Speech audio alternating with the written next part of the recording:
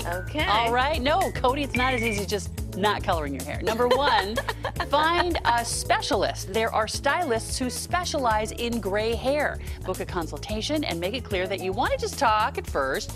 Going gray is a long process, and you'll feel more comfortable if you have a game plan down and you're sure that your stylist knows exactly what you want, what you're envisioning. See if the person you're considering has a portfolio on Instagram or Facebook. Hop onto those accounts and see pictures of how they help transition or create gray hair.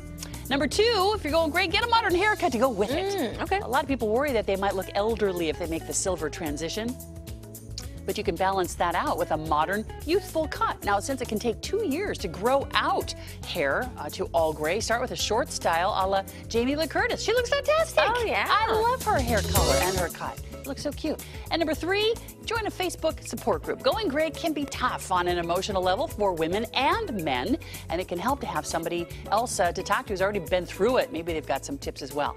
There are tons of Facebook groups out there to give you a place to vent and realize that you're not the first person to do this. Chat, get tips, or just vent about how you're feeling about all that.